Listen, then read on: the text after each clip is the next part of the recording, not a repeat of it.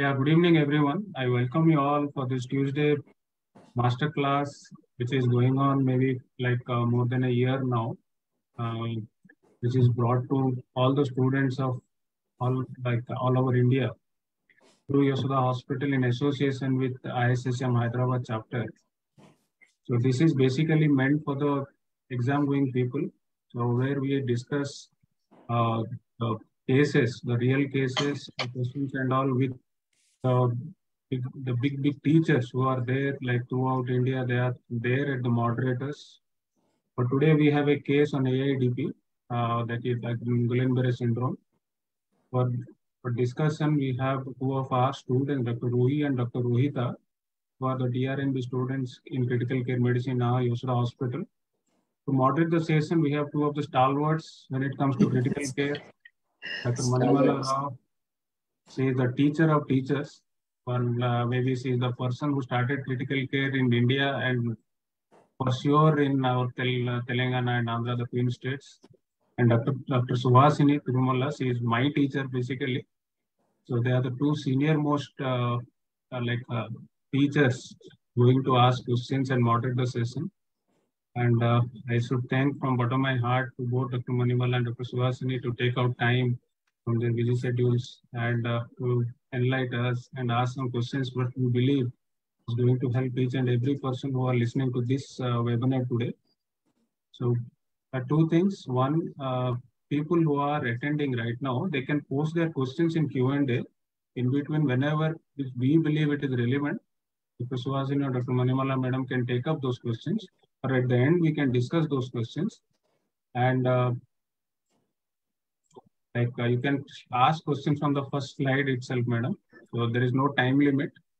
You can take over from here, madam. I will be in the backdrop. If there is anything required, I will come into the picture. Thank you, madam. Sure. Thank you very much for that introduction and having all that respect for us. It's always nice to see all of you youngsters doing a good job now. And it really gives me a great pleasure. Okay, let us start off the case. And hello, Suhasini. Good evening, madam. And thank you, Misra, for inviting me here. And it's nice to be back with the students and then discussing about interesting cases like this. And I congratulate you all for a nice presentations every Tuesday. I keep listening to them and it is really nice, for updating our knowledge too. Thank you. Yeah, can we start? Your presentation. Okay. Yeah. Who is presenting first? Yes, ma'am. Ruhi is presenting, ma'am. Okay.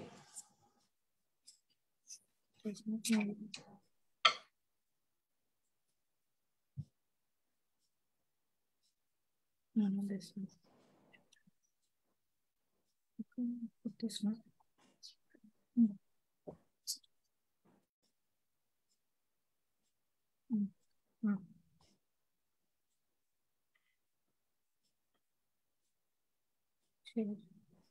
This one.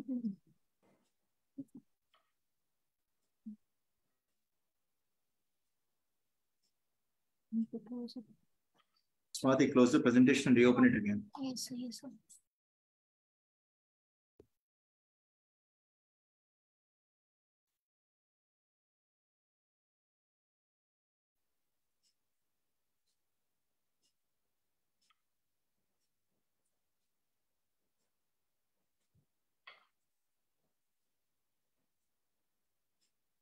Sure.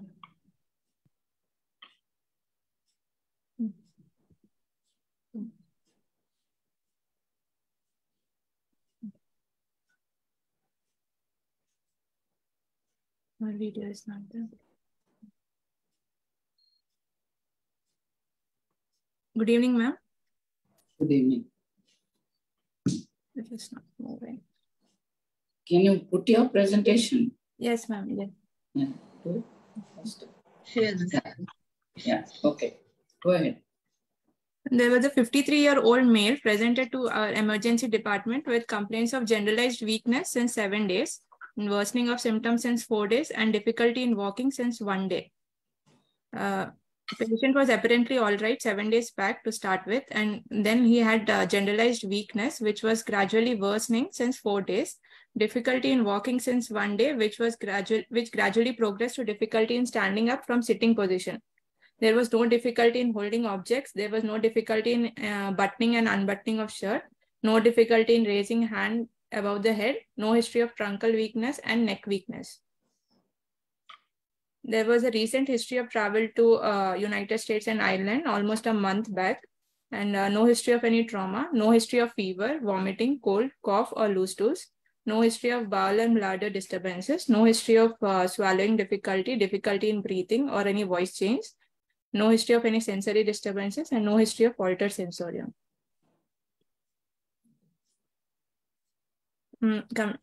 The past history, patient was a known hypertensive on telmisartan 40 mg OD and known hypothyroid on thyroxine 25 mics OD, and he had a history of COVID in 2020 for which he was hospitalized and he required oxygen support, and he had received 3 doses of vaccination. The last dose was in January 2022. So here can I stop you? Yes. Yeah. Can you tell me from this history, of course you know this is the syndrome, but from this history, what do you think is your diagnosis? To a great extent. And why? Because there was a history of weakness, most probably proximal muscle weakness. Yeah. And also there is no particularly as such distal muscle weakness is not there as such, because there was no difficulty in buttoning or so the proximal difficulty in walking. Did he complain of any pain in walking? No pain. No. Okay. So is it a common symptom before the onset of weakness? Yes, ma'am. Yes. So that is one thing you have to keep in mind when you see a patient. Okay, what is the next thing from the history? What is that you are coming towards?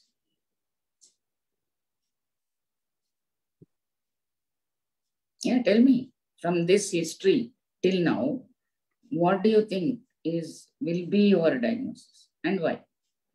Ma'am, patient was having proximal muscle weakness more than distal. That's okay. You have told that. Okay. Ma'am, commonly it can be due to some dyselectrolytemia, ma'am, hypokalemia or any hypokalemic periodic pulse.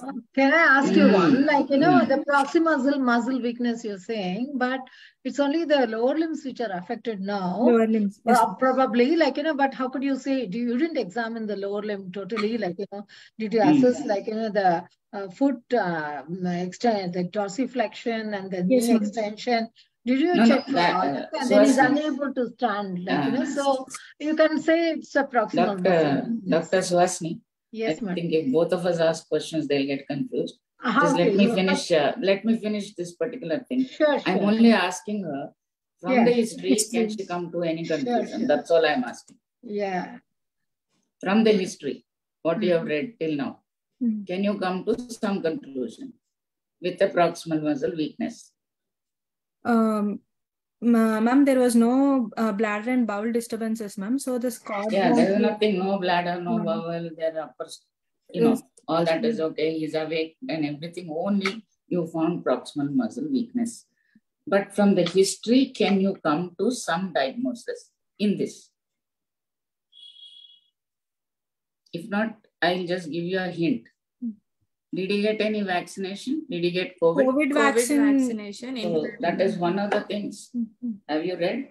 Yes, after COVID, there were a lot of cases of GBS. Yes, ma'am. So that is what I am trying to ask. Because from the history, you should be able to diagnose to an extent. I'm not asking you for clinical examination. We have not gone there. But looking at this patient, after this, he went there and came back in a month's time.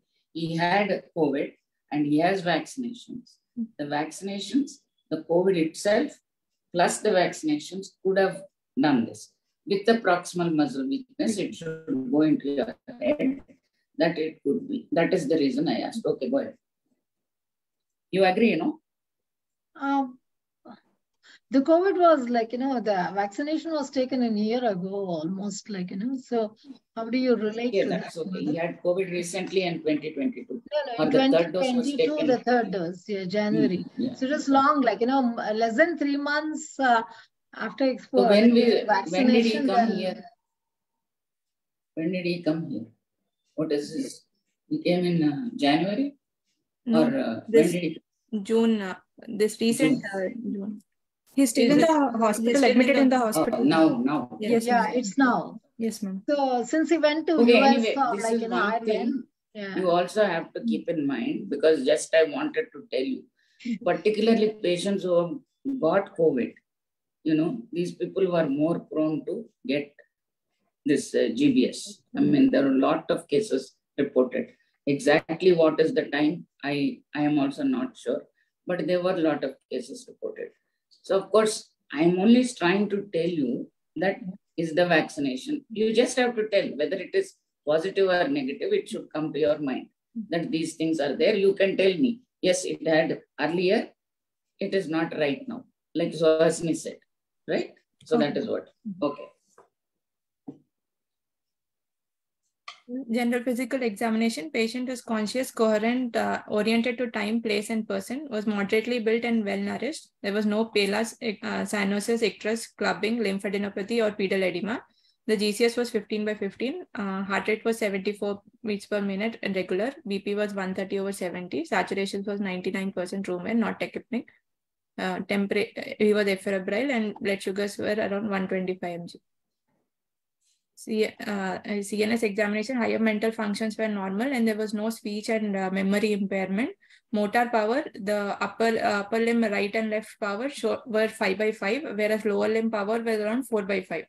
The tone was normal and the deep tendon reflexes, they could not be appreciated, and there was plantar flexus.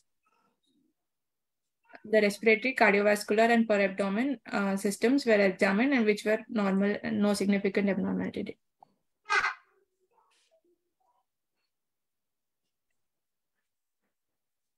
So, what is your diagnosis then?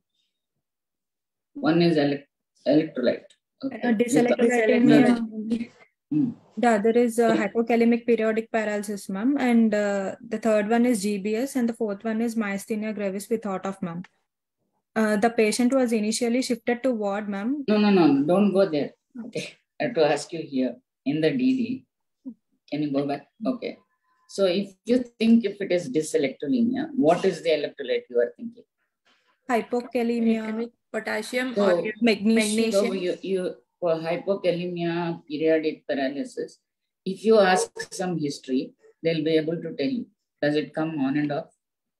Okay. Yes, ma'am.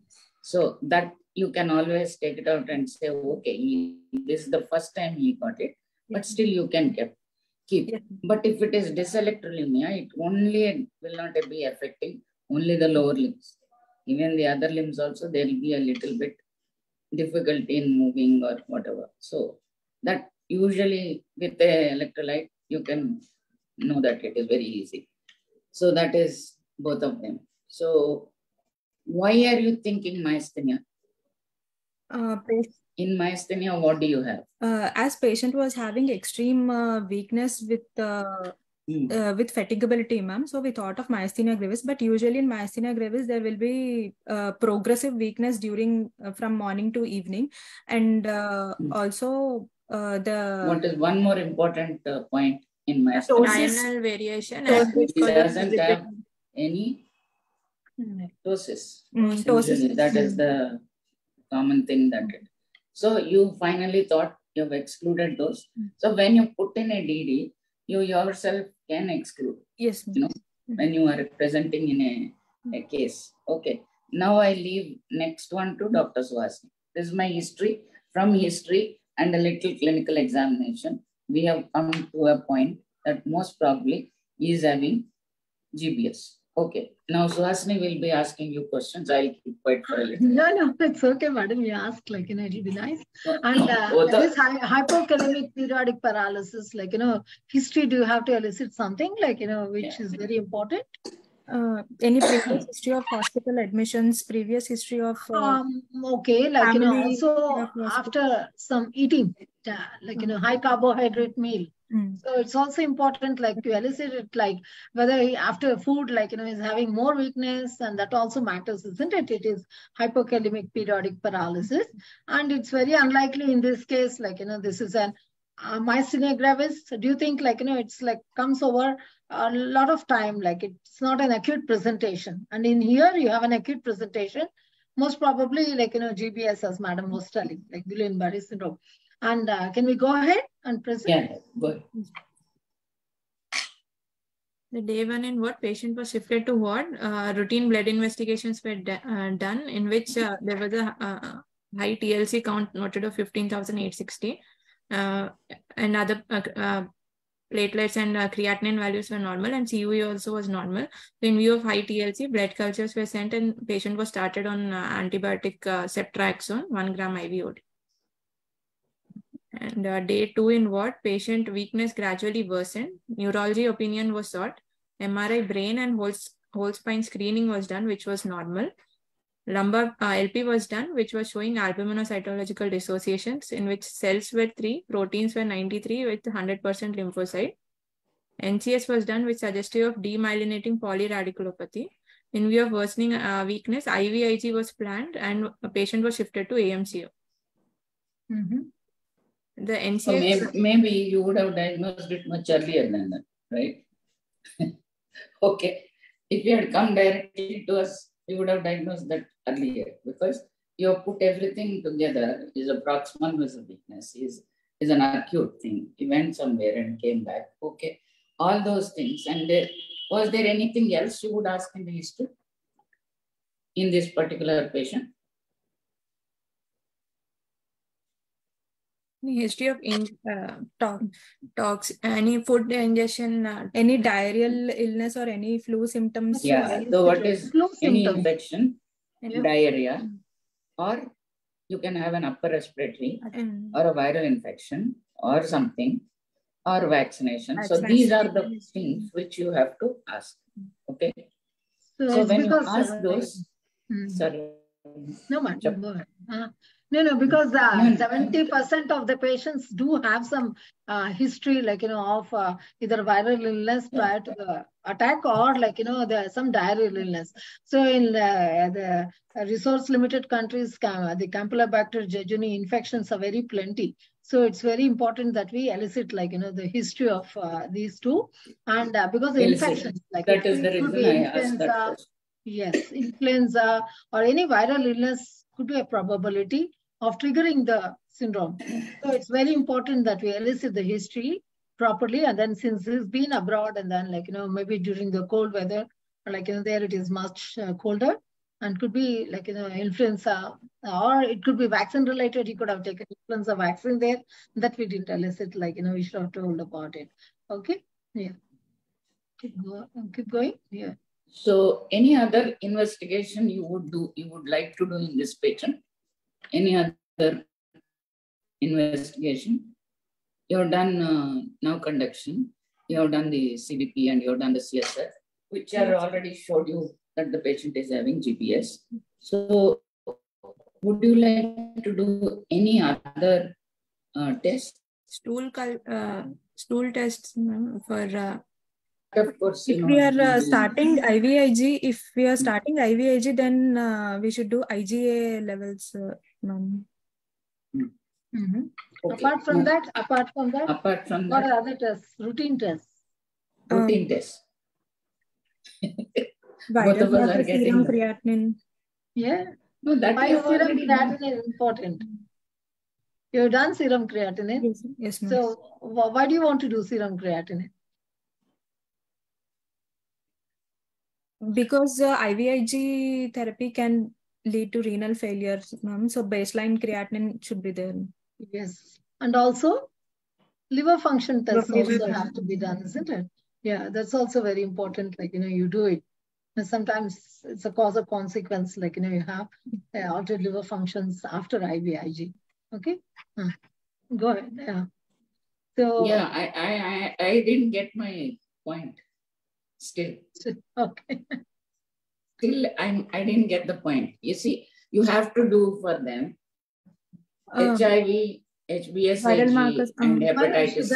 Already done. It is important. No, it is important to know whether these people are positive, any one of them. The GBS also known to occur in patients who are positive with that. Of course, one is that it is also good to know them because they are in the ICU. We do those tests, right? Yes, so in this particular case, we have to know, because if that could be the cause. Okay. Ma'am, viral markers we did, ma'am. Viral markers were non-reactive. Yeah, you didn't mention. So that is why I'm saying viral markers normally we do. But in this particular thing, if they are positive in any one of them, that also could be the reason for developing a patient GBS. You do know that there are very few patients all over the world, but hepatitis B you can develop if it is chronic. In hepatitis C, there are lots of people reported a lot of things. HIV, it is reported. So when you see these, just don't go there negative and gone. But if it is positive, you should think maybe that is the origin. Okay. Did you get that? Yes, right. Okay, go ahead. So which is a time where you see the maximum cytoalbuminic dissociation? After 1 week, ma'am. It starts to appear, but at the third week, it peaks. End of second week. At the time, yeah. Usually at the third week, you have a maximum cytoalbuminic dissociation. And if you see high white cell count, in CSF along with high protein, then you have to suspect, the other HIV infection with HIV causing, the problem. So you have to be very careful, when you elicit the test results also. Okay, keep going. Conduction study was done, ma'am, which suggested demyelinating polyradiculoneuropathy, in which F-wave prolongation was there in both lower limb, which suggested of radiculopathy. There was this was the decrease in your conduction velocity and increase in latency was seen. And F-wave prolongation was also seen. So the patient shifted to AMCU, ma'am. So before you go there, can we ask some pathophysiological questions, why does this cytoalbuminic dissociation occurs, and what is the cause, and then what is typical of this nerve conduction studies in Guillain-Barré syndrome? Ma'am, cytoalbuminological dissociation occurs because the nerves, the blood-brain barrier will be damaged. Nerve-brain barrier. Nerve-brain barrier. Nerve-brain barrier will be damaged and there will be seepage of proteins inside, ma'am. So because of that, this albuminocytological dissociation will occur, ma'am.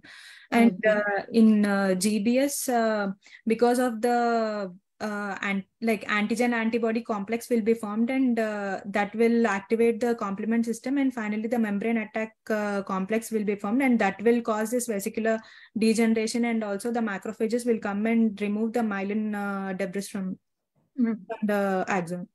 So loss of myelin at the roots, demyelination, and subsequently damage to the barrier, and then it causes seepage of the proteins and excess vasodilation. And so, okay, that's fine. And then, the typical nerve conduction studies, there's something called a sural sparing. So that is typical of GBS. Okay, the sural nerve is spared, most of the time. So it is biopsy shows infiltration with inflammatory cells, but still, sural sparing is one of the typical features of this one. So the F latencies are prolonged, the conduction velocities are prolonged, but sural sparing is there. Okay, so let's go. Patient is conscious, current. This was an AMCU, ma'am. After the patient got shifted to AMCU, this thing, ma'am, general physical examination, patient was conscious, coherent, oriented to time, place, and person. He was moderately built and well nourished. There is no pallor, icterus, cyanosis, clubbing, lymphadenopathy, and pedal edema. GCS is 15/15, ma'am, and heart rate is 80 per minute regular. BP is 140/80 mmHg. Saturation was 98% room air and not tachypneic. Temperature was febrile, and blood sugars were 115 mg per DL. CNS examination, higher mental functions were normal. Speech and memory was normal. Cranial nerve examination was normal. Motor system, it was showing there is proximal muscle weakness in the upper limb and as well as in the lower limb with a MRC score of 44/60. The tone is decreased and also the deep tendon reflexes, they showed hyporeflexia. Hand grip was fair and toe grip showed significant weakness. Plantar reflexes were mute and there were no involuntary movements. The sensory system is intact and the cerebellar examination was intact, ma'am. So what cranial nerves get normally involved in this, GBS? What are the cranial nerves? Which get usually facial nerve the commonest. Commonest. Okay. Then? Or else 9th and 10th also, ma'am. Bulbar palsy can be there. Yeah. Okay. If it is any other variety? Ocular 3, 4, 6 can be. So that's what. So you have to remember when a question is asked like that, you have to say, in this variety it doesn't, but in the other variety where you find them, then you have to tell that the ocular muscles. Facial is the commonest. Okay. It can occur maybe if it is not there in him, but many times it happens in many people, but it just goes away, doesn't stay long. Okay. Day 1 of ICU, patient was started on IVIG. His body weight was around 81 kg, so around 162 gram IVIG over 5 days was planned. Patient attendance have been explained the need and complications of IVIG. Patient was hydrated and 35 grams of IVIG infusion was started on the first day. And patient was started on IV fluids of RL or plasmodite 75 ml per hour. And his telmisartan and thyronorm tablets were given. And patient was started on also on low molecular weight heparin for DVT prophylaxis. And chest and limb physiotherapy was done. On day 1 to 3, patient was hydrated and IVIG was continued. There was no progression or improvement in his power. DVT prophylaxis and chest limb physiotherapy was continued. On day 1 to day 3, the IVIG dose was around 35 and 30 were given, but his single breath count comparatively was decreasing from day 1 to day 3, 24 to 23, then 21 on day 3. And what else will you see? What else will you tell your nurse to be careful at the bedside at this stage or whenever you have a GBS patient? Any autonomic instability is more common. So when there is an autonomic instability, do they usually get, what do they get? Sweating, tachycardia, tachybrady, arrhythmias. So bradyarrhythmia is very common there. Okay. Bradyarrhythmia is very common. Okay. So what will you tell the nurse? Or what will you think about it? Because you are at bedside, I'm not there. We'll have to keep an ampule of atropine by the bedside. Yeah, you have to tell the nurse, dilute and keep one ampule. Atropine. Okay. Just 0.1 milligram per cc. To make it, keep it there. You have to tell the nurse that this is for that. If it is falling, to what level you will allow. Because I like to know what you do at bedside. That is important for me. Okay. So do you keep it anytime? Yes, ma'am. Yeah? But this patient had no autonomic... No, whether they have or no, we always have to keep in mind. Does it tell you and come? No, no. No, ma'am. So we don't know which patient will go. We don't know. Because he is having on the lower side only, about 70.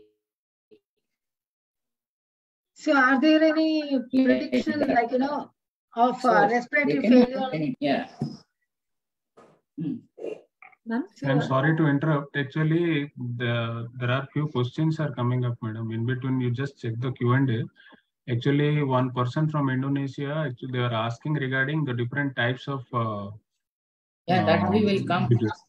Treatments, we will talk about it later. Yeah, please, that's all. Yeah. Thank you, ma'am. Yeah. So the thing is like, So, is there this any one possibility? quickly. Yeah. When do you admit the patients to ICU? Like, the indications for admission to the ICU?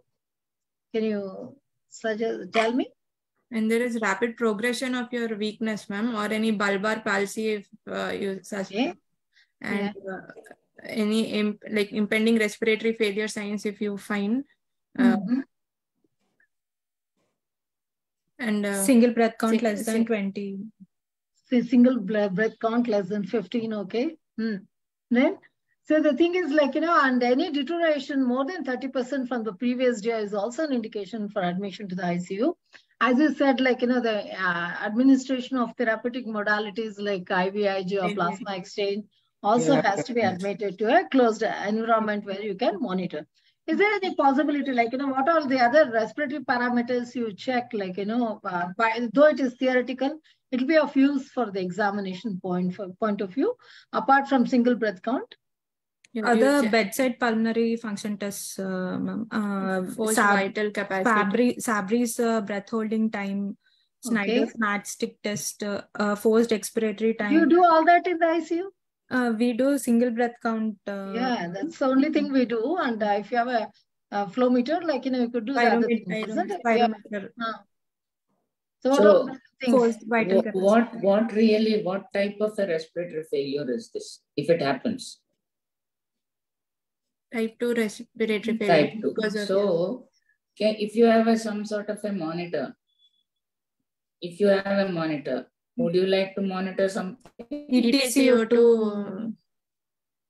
Yeah, that is, if you have got a nasal prong EDCO2, you can monitor the EDCO2. You are not having rightly here, but in many places it is available. Okay, so that is also one way, very easily you can monitor this patient. Anyway, let us go because others want to know about other things. Okay, then?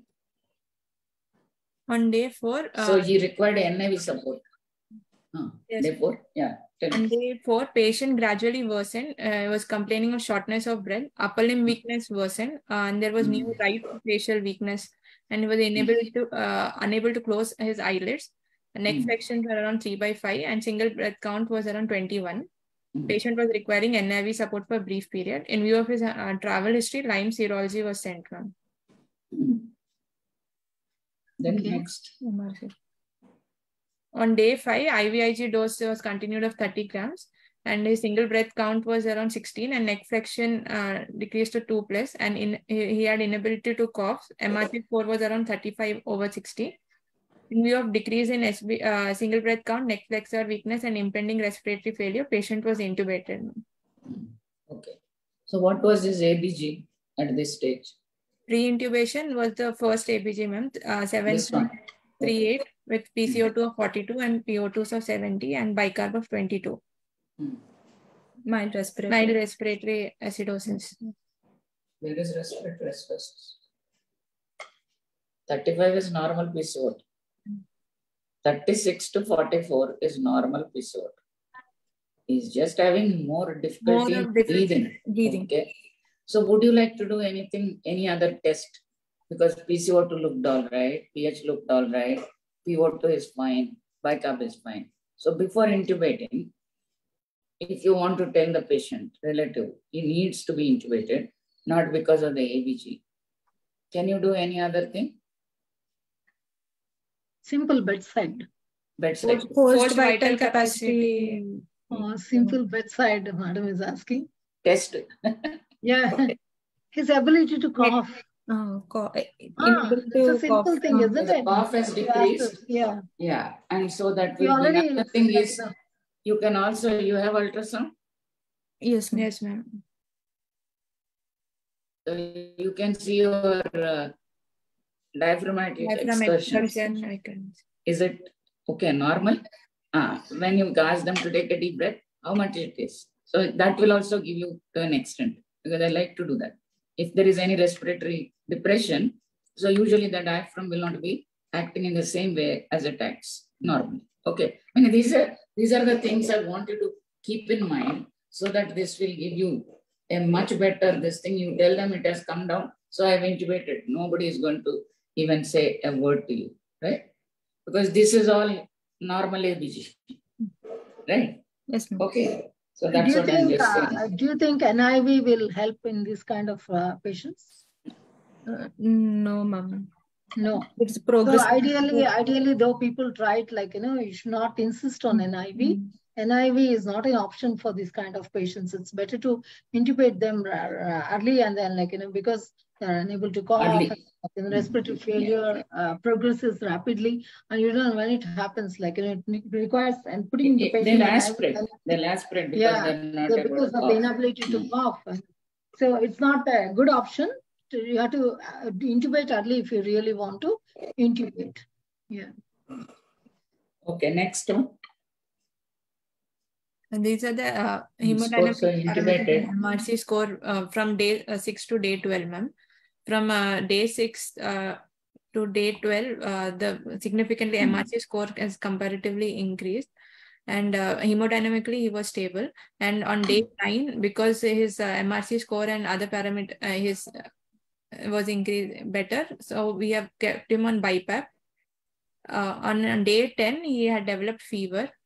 And then on day 11, he was put on thermovent with 2 liters of oxygen. And day 12, also, he was put on thermovent. Almost 4 days you didn't intubate. When did you extubate? No, ma'am. Patient was intubated on day 5, ma'am. And day 5. Day when 5. You said BiPAP. No, ma'am. Patient was intubated on day 5. He was requiring the ventilatory support, ma'am. From day 6 to day 8, there was a progressive decrease in the MRC score and the weakness increased, ma'am. And the MRC score improved from day 9, ma'am. And because of his improvement, we tried we have tried BiPAP, ma'am, and that we gradually weaned it to thermovent on 2 liters of oxygen, and we weaned off oxygen on day 12, ma'am. In between, patient developed fevers on day 10, ma'am. So these are the lab values, ma'am, which was showing normal. And on day 6, and before we have sent Lyme serology, that Lyme serology report turned out to be negative, which we received on day 6, ma'am.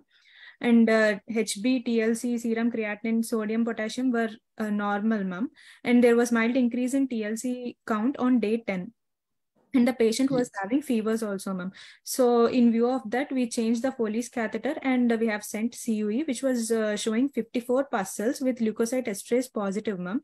And urine culture sensitivity was sent. And we stopped the ceftriaxone and started on injection cephalosporin sulbactam, 1.5 grams IV twice daily, ma'am.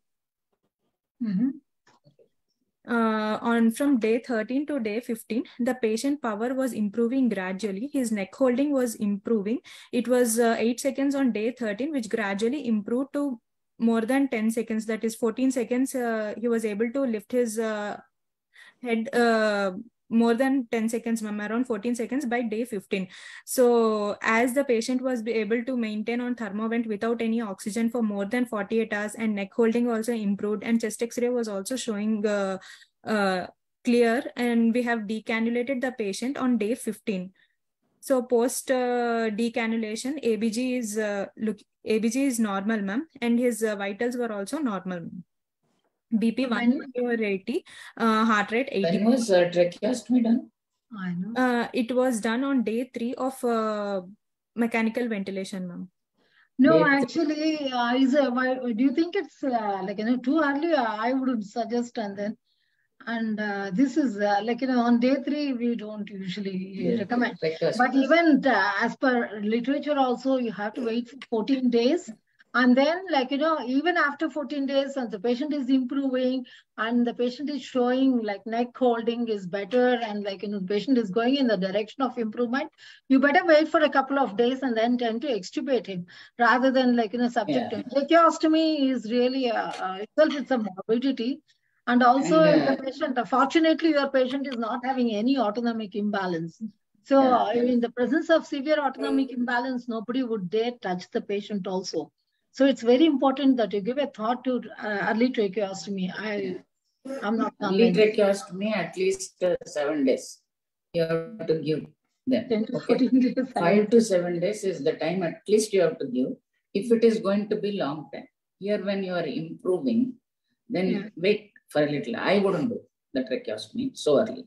I will see for another 2-3 days. If it is improving and then he is coming out, then there is nothing. Put him on pressure support on your ventilator, leave him for a day, and then you see if the cough is good and if there is no problem with the airway, you can see whether there is any edema, then everything is fine. If the cough is good. If the cough is not good, then go for a tracheostomy. And without the neck holding properly, maintained, as you said, on day 13, it was only 8 seconds, and then improved to on day 15 to 14 seconds. And then at that time, to putting on thermovent itself, again, it's a problem, and so anytime patient can sink, without being monitored, slowly the PCO2 starts. So this is a ventilatory failure case. PCO2 starts to rise without your notice unless you monitor, and suddenly the patient stops to breathe. It happens several times, if you leave the patient on a thermovent and then slowly the PCO2 tends to rise and then you wouldn't know what's happening, but it's a ventilatory failure. So I wouldn't suggest weaning off the ventilator also so soon without increasing, improving the neck holding and the muscle power. So it's very, very important. So for identifying the patients who require ventilatory support also, MRC score is an important factor. So apart from the onset of illness from hospital admission, from onset of illness and then bulbar involvement and also MRC score. MRC score we agree, Suhasini. Yes. We have got 2 cases. The children so let us not. Then let us now. Patient is better. Yeah. So now just can you tell me what are the various types of GBS, Most common is the acute inflammatory. Yes, ma'am. Acute inflammatory demyelinating polyneuropathy, ma'am, and acute motor. Yeah, that is one. The common. Axonal variant. Yeah. Second. And acute motor axonal variant, ma'am, and acute motor and sensory axonal neuropathy, ma'am. These are the most common variants of GBS, ma'am. There are other rare variants like Miller-Fisher variant, pharyngeal, cervical, bulbar variant, pure sensory variant, Pandy's dysautonomia, acute paraplegic variant, facial diplegia. In Campylobacter jejuni infections, which is more common? Aman variant is more common. Yeah, so that is the reason it's more associated with treatment failures and then the prolonged recovery and poor outcomes. Okay. Yes. So next. So suppose if this patient, well, you have done everything, you have given IVIG, but he did not respond to the IVIG. And you have given it, you have to give it for at least 5 days. No? So it did not respond. Then what is your method? So he's still on ventilator. He's still having the problem. After giving 5 doses of IVIG, we have to wait and watch, ma'am.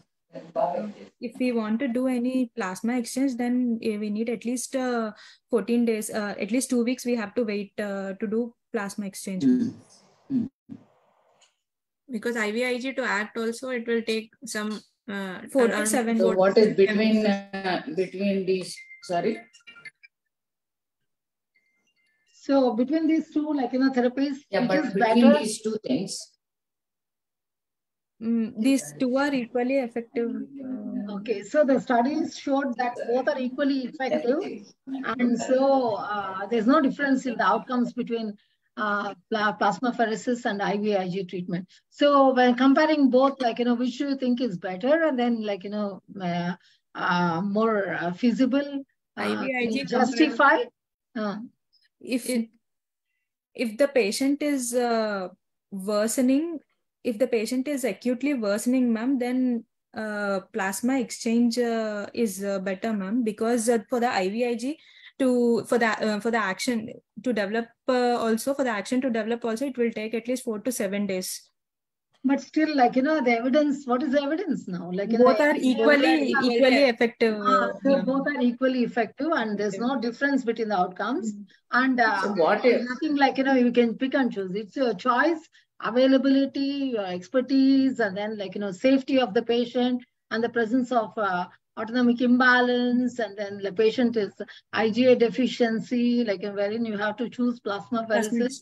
Yeah. So it's all like, it's your local availability and feasibility, which is more important rather than the choice of therapy. So as far as the literature goes, like the acceptability of or treatment failures are more common in plasma exchange. I mean to say the treatment withdrawal, not acceptance, like because of the complications they would have stopped, or like patients not accepting because of the complications. But IVIG is more accepted, like for care, and so it has been shown like IVIG is equally important, equal to that of plasma exchanges, and then it's better also, like for the use. Like there's no discontinuation in the treatment in IVIG treatment rather than plasma exchanges. That's what the literature says. Yeah, and also like the plasmapheresis. What are the complications of plasma exchanges? Along with the autoantibodies, there will be decrease in complements. Initially, procedure-related complications can happen, ma'am, and catheter-related infections. Immediately after plasma exchange, there will be decrease in proteins, complement levels, clotting factors, dilutional coagulopathy, volume overload. So it's very important, like, we monitor everything because of the extracorporeal circuit, the chance of infection, hypotension, in presence of autonomic imbalance. Again, the acute profound hypotension is a problem. About IVIG, when you're giving IVIG, what are the precautions you take and what are the contraindications? Initially, we need to hydrate the patient, ma'am. We need to hydrate the patient, and initially we should start the IVIG infusion with a slow drip rate, ma'am, like 0.4 ml per kg per minute. We need to start, and we need to check for any reactions. And if there are no reactions for the next 15 minutes, then we can gradually increase, and maximum we can increase up to 6 to 8 ml per kg per minute. So what are the complications like IVIG? Hyperviscosity, hypotension, anaphylactic reactions, or hyperviscosity also is most common, like stroke or MI. Even thromboembolism. And in IgA deficient individuals, there can be serum sickness, hypersensitivity reaction also. What will happen to the anion gap if you're doing ABG on these kind of patients who are receiving IVIG? Normal anion gap. No, she's asking you what happens to the normal anion gap is always there. Normal, and it can go negative. So it can go negative because of the immunoglobulins, like which are being infused. This is an exam question, like they show in with a ABG with a negative anion gap, and then ask you, like and you have to relate to the treatment, and then you have to tell, like probably this patient is receiving immunoglobulins. All right. So it's very, very important that you. Okay. Is the patient okay? Has he gone home?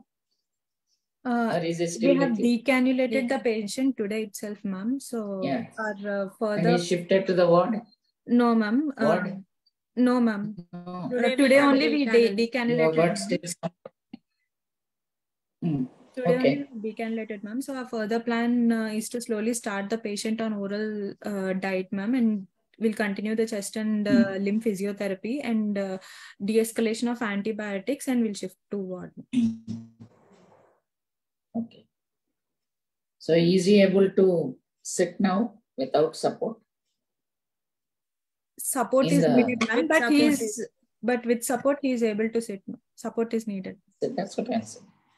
So he is able to do that, and so you have to continue to do the physiotherapy. Physiotherapy, yes, ma'am. What will you again monitor for this guy when you send away? And the first day when you go, you will see him, no? In the ward, or do you see that? Yes, go to the ward and see them? At least on the first day? Yes, ma'am. So what will you see? Any improvement in the power? Any further complications like fevers and they are present or not, ma'am? And you check his lungs? Yes, ma'am. Okay. Look for his deglutition again. How is he swallowing reflex? All these things you can check so that at least you are satisfied that you have sent and he is okay. Okay. What are the other supportive care you need to give to these patients? Ma'am, DVT prophylaxis, we need more common of developing deep vein thrombosis, ma'am. And chest and limb physiotherapy we have to do, ma'am. Okay. The bed sore, frequent positioning we have to do to prevent bed sores, ma'am. Okay. What else? They're more prone for ileus. Yes. Yes. And then, like, the bowel movement is also very, very important. You may have to give some laxatives. Yeah. And also neostigmine, which itself, like, leads to bradycardia, which can, like, misinterpret your autonomic imbalance, and you have to be very careful. Okay. So you have to be, like, watching all the things. And nutrition is very, very important. Okay. So all this care, like, also is very, very important when you address this kind of patients. So is the first case over? Anything more we have to tell? What are the phases, like, how long the patient is at risk, like, for all the problems in Guillain-Barré? In the first week of illness, there is a risk due to the disease itself, ma'am, for the progression of the muscles, respiratory involvement, ventilatory failure and all. From the second week, is at risk of bed sores, lung complications, DVTs, and catheter-associated infections. The normal course of progression of this is, like, 3 phases, like, where the patient will be at risk for respiratory failure until 2 weeks. And then it plateaus at 2 to 4 weeks. And then after 4 weeks, usually the patient starts to recover. Like, you have to be very careful. Even if the patient goes to ward, it needs continued care and then, like, continued observation, like, until 3 to 4 weeks, like, you have to be very careful. Not that you have to keep the patient in the ICU for so long, but you have to leave a note of caution to these patients in the wards, and then, like, subsequently. And also to the relatives. You have to explain to the relatives. So these are going to be the problems and to watch out for them. So if you tell that, he'll be more safe because the nurse may come once and see. But if you tell these things to the relatives, watch out for these, change them, talk to them and see whether they're coughing. All these little things, if you tell the relatives, they will do those things in a better way. Okay. So sometimes we forget about that and then we tend to tell only write down and then send them. Okay, shifted. So that is the thing which you can tell. Anyway, so he did not have any hospital acquired infection. He had urinary tract. Urinary tract infection, catheter acquired infection. So do you take all the care for the catheter in the ICU? Yes, ma'am. So then why did he get it? It's only 4-5 days. Or 10 days. When did he get it? 10th day he got it. 10th day. So when do you change the catheter? Usually only when fever comes. What's your procedure? If the patient is showing any symptoms, after 7 days, we'll change the catheter, ma'am. It's not time bound. It's only symptom related, and then it's not. Whenever you suspect infection, you have to change. And when you change, you have to change the entire bag, the Foley's bag, and everything. All the system should be changed. Okay, it's not a question of only Foley's and then keep the bag. So everything has to be changed. And okay, like, your patient has been discharged from home. Is that discharged from ward? He's going. Just ready to go. Okay, fine. So next case, what is it? Ma'am, we are presenting only one case, ma'am. One case. Oh, okay. They said both of you are presenting, so I thought there are 2 cases. So then we can ask you some more questions. Yeah. Yes, so actually, ma'am, sorry. Actually, there are a few questions. Like I think they are basic questions only, which have been asked by people who are like attending the session today. Yeah. One of the question from Dr. Aditya that was like, we know that IVIG therapy and plasmapheresis are commonly used in treatment of GBS. What are strengths and weakness of both of them? Can we combine both, or we only choose the better one? Yeah. So I think most of the things has Can been discussed. You can't combine both. Can I summarize that? Like, you know, Yeah. Yeah, okay. madam. So normally, like, you know, usually both are equally effective. There's no use of combining, like there are studies like, you know, using combining also, like, you know, there's no better advantage of combining the therapies except for escalation of the cost. And after, like, you know, the strengths and weaknesses of each, like, you know, it depends upon the local availability and, like, you know, the expertise of use, like, you know, and the patient factors, which could be a contraindication to the use of one or the other therapies. Just like for plasmapheresis, the patient autonomic imbalance, hypotensions, and the patients, like, you know, they can become coagulopathic, and then a lot of problems there, risk for, like, you know, bleeds, and the patient will have a lot of problems, like, you know, if the cost of therapy, though it's considered a little less compared to IVIG therapy, the acceptance of care is much better with IVIG therapy. And then IVIG, like, you know, is for patients, is contraindicated only in patients with IgA problems, and then hemolytic anemias, we have to be very careful. And combining both is not an option at all. Like, you know, we should not usually do combine immunotherapies. And there are some studies, like after plasmapheresis, patients were given IVIG, but there's no evidence of any benefit in these kind of patients. And then doing plasmapheresis after IVIG treatment, again, like, you know, it's a problem. You lose it. Will not help, like the patient, you are going to remove the IVIG, which is already there in the circulation, by putting the patient on plasmapheresis and diluting it more. And the benefit of giving IVIG is lost. And so, like, you know, again, it is not associated with improved outcomes, short-term outcomes also. And it has been associated with increased cost of care. So that's what is the evidence now. And then, so, like, in IVIG, after IVIG, again, like, you know, so for some patients, despite no evidence, people tend to give in patients who are severely affected and who do not respond. And again, plasma exchange, after plasma exchange also can be done only in selective group of patients who do not respond to treatment and who are less than 8 weeks. Like, you know, if the weakness is prolonging beyond 8 weeks, then you have to consider the differential diagnosis for other reasons like CIDP. So where, like, you know, it may not work so much. So it is like, you know, that you have to pick and choose either one of them and then be done with it.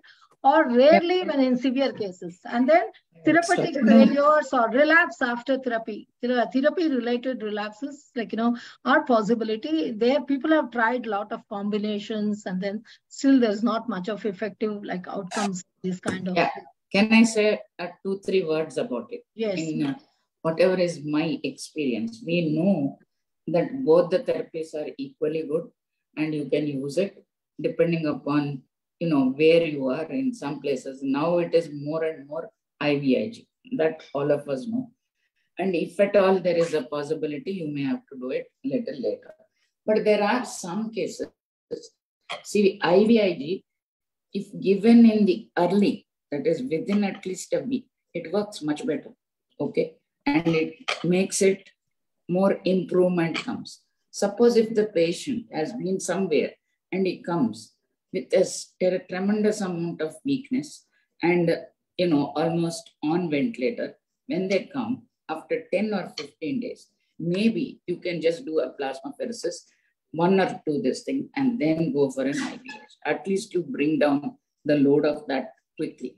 That's the only thing which can be thought of to look at. But otherwise, mixing these two things is a big no. Actually, when you started, if you have started IVIG, you go with that. Wait for some time. If it still doesn't come, and if you think it is still AIDP only, then you can do it after 14 days plasmapheresis. But once between when you are giving IVIG, you cannot do plasmapheresis. That's the final line will be, there is no role of combining both.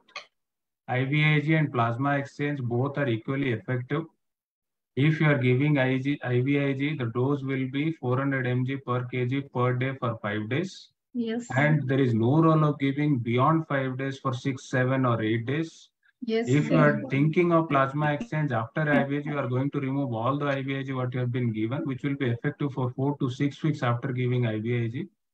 Yes, if you have done plasma exchange in the first attempt, which usually we do like 1 to 1.5 times of plasma need to be removed every time when you are doing it. They suggest if you are doing plasma exchange, there are few papers suggesting when the GBS is progressing very fast, maybe plasma exchange might be effective more than IVIG because it can remove quickly the antibodies. With one cycle only, we can remove up to 60 to 70% of antibodies. Maybe we can do frequent instead of alternate day, daily plasma exchange for 2 or 3 times can remove almost 90% or beyond antibodies. But per se, at this point of time, we don't have clear-cut evidence for that to suggest. Madam, one more question, similar actually. This is a patient of GB, received 9 cycle of flex or plasma exchange. Weaning is difficult. She is still on ventilator dependent. Yeah. Neurology suggested IVIG. I wanted to understand if it will be helpful after almost 1 month of flex and 2 months since diagnosis of GBS. I don't know. There are some 1 or 2 papers like which are saying you can they gave like IVIG after plex, but the benefit is not much like they quoted and the outcome benefit is not there.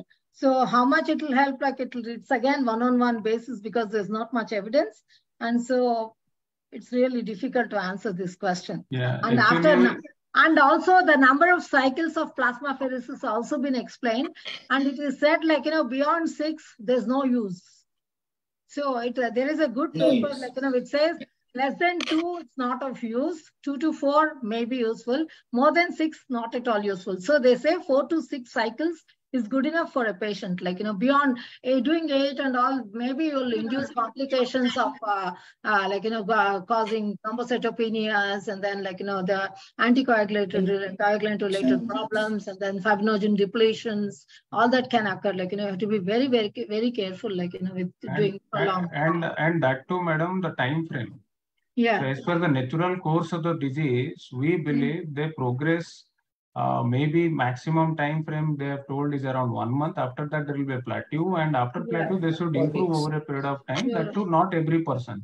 Correct. And it depends on the severity of the disease and how they are responding to the treatment. If it is Aman and Amsan variety, they don't usually respond that well to your plasma exchange or IVIG. After 2 months of diagnosis of GBS, I don't think there is a role of even flex or GBS. But yes, this patient can develop CIDP. At that point of time, maybe steroid will be helpful. That might be the answer for this question, madam. Actually, there was a question regarding like is it possible GBS patient to undergo percutaneous tracheostomy to be discharged directly home from the ICU? How is the management? Oh. No. Unless they're so rich, they can have ICU at home with an intensivist. Okay. Basically, actually, if the two reasons why somebody can die out of GBS is one is respiratory failure, and second is severe autonomic dysfunction. That's what autonomic dysfunction, severe autonomic dysfunction, and respiratory failure are the two more causes. More than failure is autonomic imbalance, which kills the patient. Like if the respiratory failure not diagnosed at right time. Yeah, we already would have put the patient on ventilator because ICUs are smart these days. So we would have put the patient on. If patient is not stable enough, there is no way we can discharge a patient after doing a tracheostomy. Like in our case, madam, actually want to just because it is our case in our ICU only. Actually, he started deteriorating after 5 days of IVIG. Actually, till that time he was relatively okay. He was maintaining well. On day 5 onwards, he started worsening. His power went down. His respiratory weakness worsened. His neck holding worsened. So day 6, day 7, we need to intubate that patient, and we need to do tracheostomy after day 10 of intubation. Means after 3 days of intubation, because he was worsening progressively. After IVIG, somebody is worsening, we believe it will take a long period of time. Luckily, that fellow, after 3 or 4 days of tracheostomy, started improving. I don't know how, like, this is so fast improvement. Like the questionable. No, you can't expect. I want to say one thing, just one thing. See, when you do a tracheostomy after the 3 days, there's no need, isn't it? We can always wait. The early tracheostomy is 7 days. Okay. So after 7 days, you call it late tracheostomy. So you can do a tracheostomy.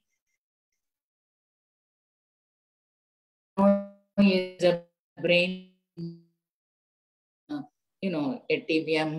So for those patients, you do by 5th day. But I'll take at least 5 days to see whether they're coming out or not. Then I'll do an early tracheostomy. I will definitely wait for 10 days. Like, so I don't think it's required. No, because treatment response, per se, 40% of the patients do not initially respond. It will take a little time. It will take a little odd time. And then, so he says, wait until 2 weeks after your therapy and then address. So whether it is really failure or no, you have to wait for some time. Maybe your patient would have improved and then it could have been extubated. We don't know. But still you have to wait, 40% of the patients do not improve. You cannot call it treatment failure again. They say it will take some time, for the addressing. So one study they did combination therapies and then they gave another therapy after 9 days, within 9 days. So that's the reason, they could not benefit, see the benefit at all. So it could be a possibility that could have waiting for a little longer time and then 2 weeks after the initial treatment, then deciding about another treatment would be a better option maybe in this kind of cases. Correct, madam. There was a question, role of steroid, and if yes, when to start? Steroids, no, for no. Now the steroids are a big no. But in the 90s, in the late 80s, it was steroid which was given. Because I can tell you my own story, if you want to listen. I had GBS. So it was in 89. So I also had a hepatitis B from a patient. So from that, there were 1 or 2 references to hepatitis B and, GBS. So that's the reason I keep asking that, though there are not many this thing. And we have also published one of it. True. At that time, I was having a lot of pain and weakness in the proximal, weakness was there. For 1 or 2 days, I was thinking, what's wrong? There was a little tingling and a little bit of, pain, some of these in the muscles. So I was thinking there may be just nothing, but weakness was tremendous. I feel just like not even getting up. So that was the thing.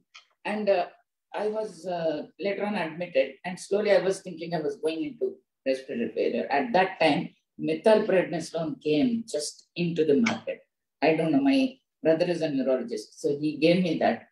And the symptoms totally disappeared. I do not know what it was, but the symptoms slowly came down. And I also was flown to Bombay for plasmapheresis, but I did not require. So I'm just saying it's Suhasini, I was there in news. Yeah, but the thing is nowadays, with evidence, what I'm trying to say is, now you don't. But what actually is GBS? Why does it happen? These girls, can you tell me? It's an acute flaccid paralysis. Inflammatory. No, that is okay. Why does it happen? Molecular mimicry, because of they develop autoantibodies against your own myelin sheath, proteins, myelin proteins. Yeah, immunological antibodies against the nerves. And yeah, so it is autoimmune sort of a thing. Yeah, it doesn't know that it is destroying its own myelin. Okay, that is the thing. So some amount of, when you have an autoimmune disease, some amount of steroid usually they have given in those days. But now they have shown that steroid is not working, except if it has gone into a chronic stage or the chronic AIDP or whatever you call them. In that level, they give. But in anecdotal reports, they say you can combine with other therapies, immunomodulator therapies, but per se steroids have not much role because they're more associated with infections and the glucose control goes hayway, which is again a factor for more demyelination and worsening of very high dose just only 1 or 2 doses, if at all there is a lot of pain or there is a lot of severe GBS, along with IVIG maybe. But I don't think now you don't have evidence, so there is nothing like giving it, right? So any more questions, Misra, or can we go now? Madam, 1 or 2 questions. Most of the treatment related questions we have discussed. The difference between myasthenia gravis and GBS in weakness, proximal versus distal. Yeah, it's like, well known, isn't it? Like, it's more the ocular muscles getting involved, and then it's a descending kind of paralysis, like usually the patient gets, and then more fatigue with the proximal muscle weakness. And in GBS, it's more like reflexes are intact in myasthenia. So it have to be like, areflexia or hyperreflexia is more common to hallmark, but even reflexes can be preserved in GBS. It's so difficult. Again, like maybe your hydrophonium tests and all that, but it's very, very difficult. Like, nowadays nobody is doing. So we have to be careful. We trust on nerve conductions and then go with the nerve conductions. Yeah. Actually, there were 2 more questions. One was like, what all medication we should avoid in a patient who is a case of GBS, or if we are giving anesthesia, what kind of anesthesia or precautions we need to take when it comes to a patient of GBS. Can Ruhi answer? Ruhi, you intubated the patient, like, what are the drugs you've used, Dr. Ruhi? We have done a rapid sequence intubation, ma'am, with fentanyl and rocuronium. We have used. So it's very good, like, use rocuronium, because succinylcholine, again, like, we have to avoid. Nowadays, you are not using succinylcholine. Have you seen it? No. So, still, they have no succinylcholine now. So, no, but like, that rarely, but still it has its own place. Like, we cannot ventilate the patient and if you're giving rocuronium is the disaster. Anyway. And even for everything we are using rocuronium now. Or any other drugs. And the autonomic imbalance is very, very important. Like, when you have it, it's very difficult for intubation. Like, you have to be keep ready with all the drugs to support, like, the cardiovascular system, like noradrenaline, or like, you may have to give vasodilators. So everything should be kept ready, and then we have to start going. Like, otherwise, you'll be in a panic. You might lose the patient because of the severe autonomic imbalance while intubation itself. So it's very, very important. Even percutaneous. So can we combine lignocaine and magnesium for intubation? It's a good one. You will not have a problem. And it does not affect any other thing, right? Again, the same problems all over. One more similar question, madam. Actually, we have one patient presented with GBS, started plasmapheresis, 2 sessions done, found to have HIV, CD4 count of 100. What is the next plasmapheresis or IVIG, and when to start ART? I am not a specialist in ART, but like usually as an ICU person, we don't start ART in an acute phase of illness. Like, we just wait for some time and then do it. Even if the CD4 count is low, for some time. wait for some time and the patient. You take all precautions for yourself and the other patients, have everything done. Plasmapheresis. Prone for infections, but like, usually we don't start ART in the acute illness.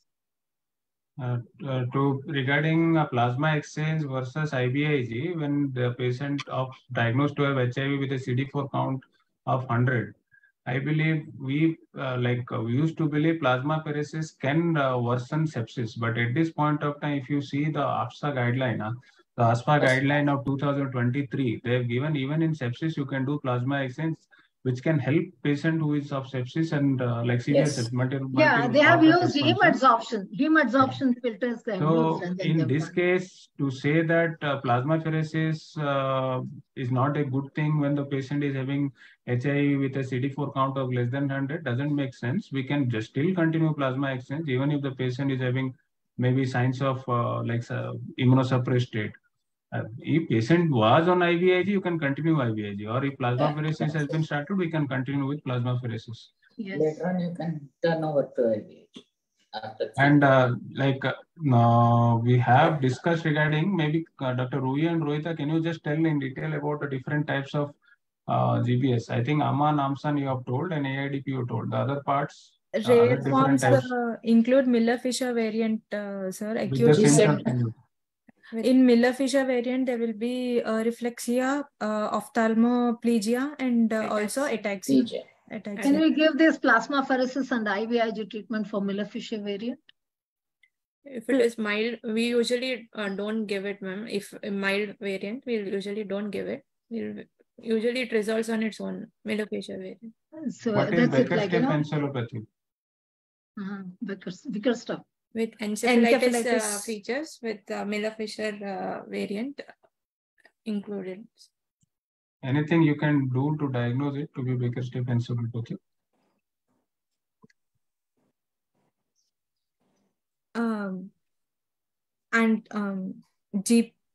GQ1B and antibodies. Mostly Baker-Stiff is associated with Miller-Fisher variant. There will be ataxia, ophthalmoplegia with encephalopathy. Encephalopathy, yes. Okay. So if these three things are there, we may think because it's a brainstem which is got involved. Here there may have signs of brainstem encephalitis also. Miller-Fisher, Baker-Stiff and all there, the role of IVS and plasma exchange is questionable, but still if patient is thick enough, then maybe we can try. The role in Aman and Apson also is questionable. Only in AIDP, there is a clear-cut role and there is clear-cut signs of improvement. The reason why we give, just to clarify, the reason why we give IVIG or we do plasma exchange in a case of GBS is not to improve. It is only to stop the progression of the disease. Yes. So we should not think that we started IVIG in 3 days, 4 days, patient will start improving. But at least patient should not progress.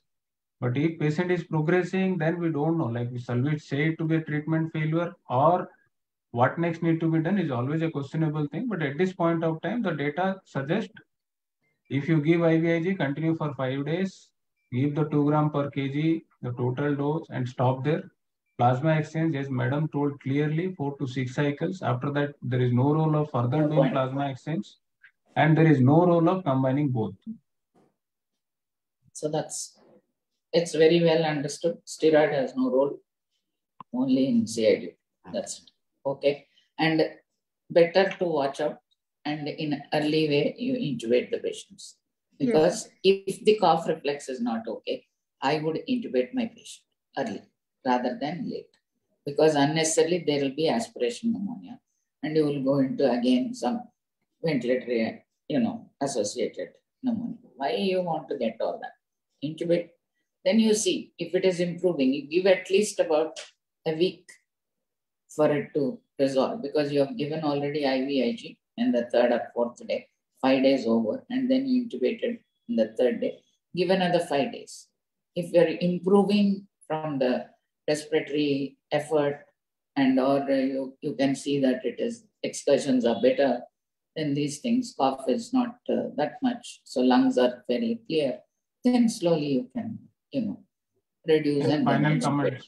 Any final comments, madam? No, another thing is outcome. It's very important that when we are staying in the ICU, the relatives ask you how the patient is going to fare and what are the factors which predict the outcomes. It's very important. So can Ruhi tell what are the factors which contribute to poor outcomes? Ma'am, there is a scoring system, ma'am, modified Erasmus scoring system, which looks into the within how many days the patient is hospitalized, any previous history of diarrheal illness is present or not, and also the MRC score. Poor MRC score, diarrheal illness, and age, which is age also is very, and severe present at the time of presentation to the hospital, more than, and it's less than 7 days. 7 days. Within the onset of illness, the patient presents to our ICU is also an important factor, and more severe weakness, the bulbar involvement, and the patient is not responding.